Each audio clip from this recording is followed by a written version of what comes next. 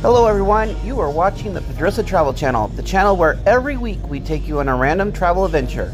In this travel adventure, we are taking you again to Ensenada, Mexico, but this time we have a mission.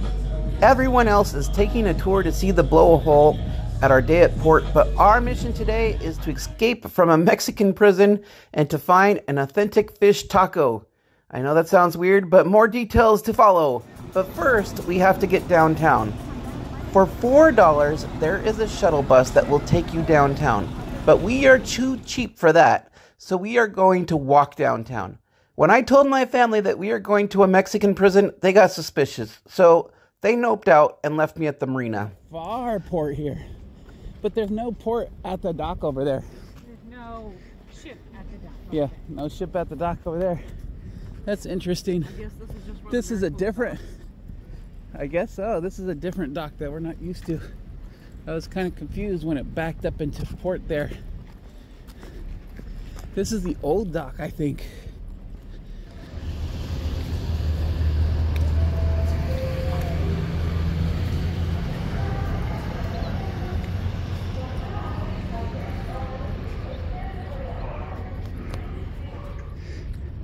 Those birds are leaving. They're clearly egressing.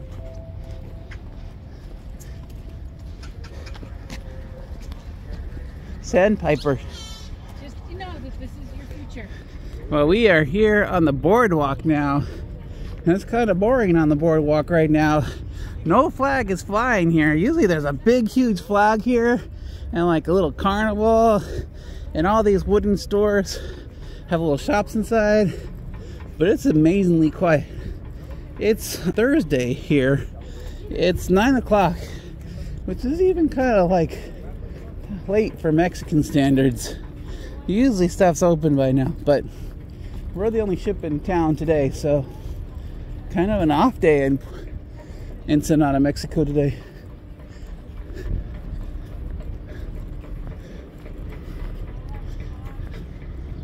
The Ensenada Marina is actually kind of interesting if you know the history.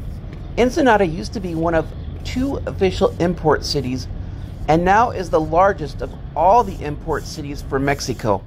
As such, you will see a ton of shipping containers in port, but you will see a lot of smaller ships in the port because Ensenada is a cheap place to fix a boat. This is definitely an interesting dry dock here. You can dry dock anywhere, I guess. Looks like we got a pirate ship over here. My guess is this pirate ship sails at night, not during the daytime. But kind of cool. Always fun to see a different looking ship. Got to the market negro, mercado negro, the black market. Looks like we're almost to the end here. Buy all your curios here. This area is where they have all the fish tacos. Ensenada is known for inventing the fish taco, and so I would highly suggest, if you get the chance, to buy a fish taco here in Ensenada. As you can see, there's lots of stands and all the fish is fresh. Let's see what we got for the catch of the day here.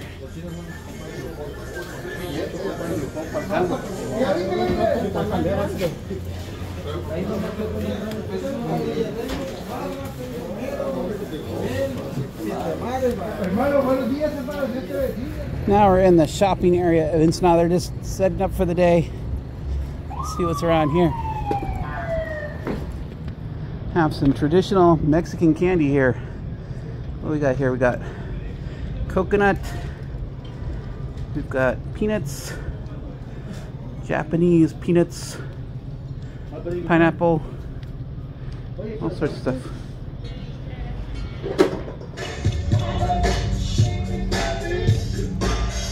We are here at the Regional Museum here in Ensenada.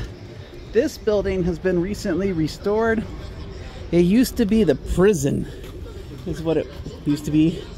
And they've recently restored it, and it looks like it's free. So we're gonna go check out the Regional Museum history and watch out for the cars. That's the 2 things we're gonna do today.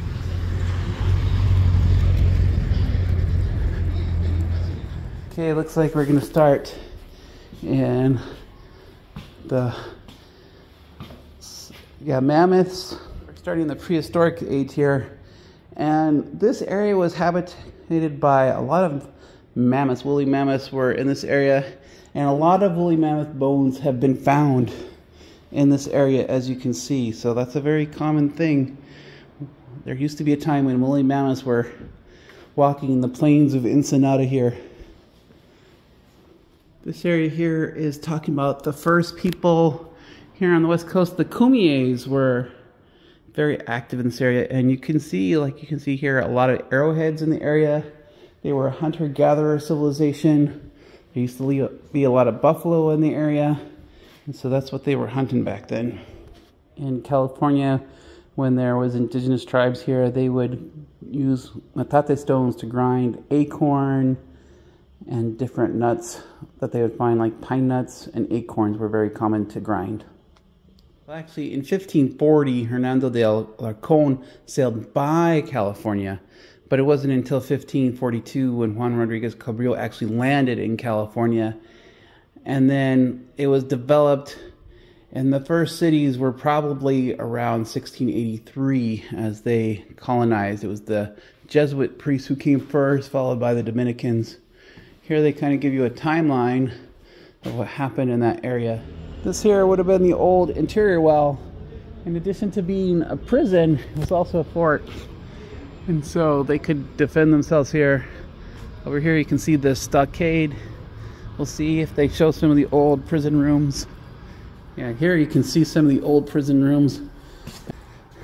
Last thing you want to do is wind up in a Mexican prison. They are very small areas, as you can see. Not much room at all. And no restroom either. Probably just get a bucket. That's what a Mexican prison looks like. Oh, this is a double room. You have 2 cement slab beds here. And that would probably be for the sink or maybe a mirror or something. Very confined quarters. Visiting the prison turned into a regional museum was very interesting, but I'm happy to say that I was just visiting. I went to go visit my friend Dean, who owns a massage and chocolate shop in downtown Ensenada called the Massage and Facial Care. His spa is kind of unique because he uses the money he earns to help fund school for underprivileged kids, and it's like 1/3 the price of the cruise ship. Look for a link below for a special offer. We're gonna try a traditional tostada with fish, of course, and you can see they've got all the different type of fish there. He's just gonna pile on different types of fish. We're gonna see what it is, and it's gonna be good. And I'm sitting over here in front of the flag plaza, Plaza de la Patria, which means to the Patriots. We'll go over there. The fountains are actually working today, so that's kind of cool. It is a beautiful day here in Ensenada. The weather is gorgeous here. I think it's like maybe 65 degrees here. Nice and sunny. We're gonna hang out here and have our tostada and see what that's like. Okay, this is what we're looking at. This is our tostada here. It is pretty big. It's got a little bit of everything. We got avocado, we got shrimp, we got octopus on there, we've got tuna, we've got clam. It's got everything. It looks pretty good. That was a good taco there. Finished that one right away. That was really good. That was big. So the tostada guy just told me if I really want to have a good fish taco, I need to walk 5 blocks up more into the center area. So that's what I'm going to do. I'm going to walk 5 blocks up and look for these supposedly legendary fish tacos. So that's what I'm going to do. Definitely in downtown area here. I don't see any fish taco stands around here, but I'm going to look this way and see what I can find.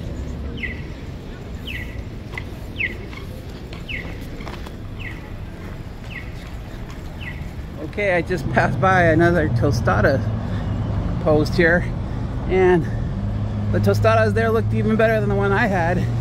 But he said, if I want fish tacos, I gotta walk another 2 blocks. So I'm walking another 2 blocks to find Fish tacos is what I'm looking for. I guess there's a whole section of them 2 blocks from here. Looks like we found the place. They're selling them for 27, so that's like $2 each for the tacos, fish tacos, and get some fresh lemon juice too. Gracias. So we'll check that out here at Mariscos El Profe. Check that out.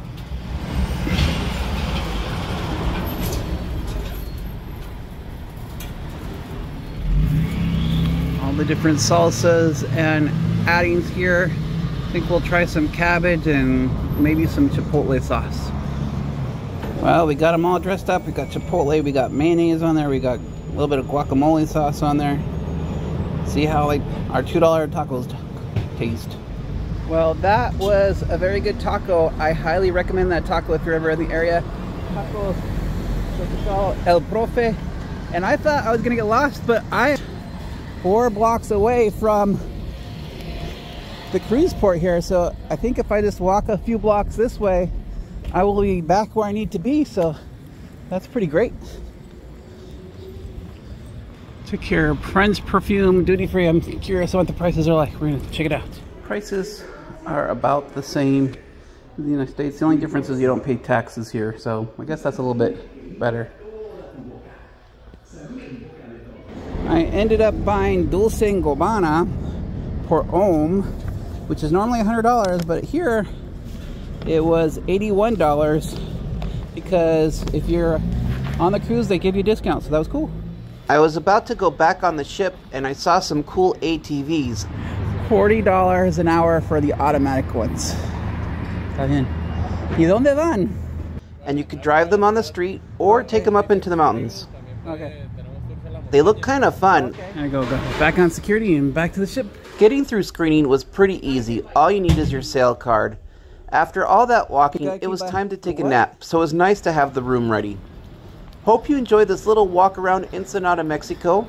If you were in port, I encourage you to walk around and explore a little. You never know what you'll find. Thank you for joining us on this adventure, and we'll see you on the next one. And so I had pressed the Oh, button. I like that. I didn't see that. Yeah.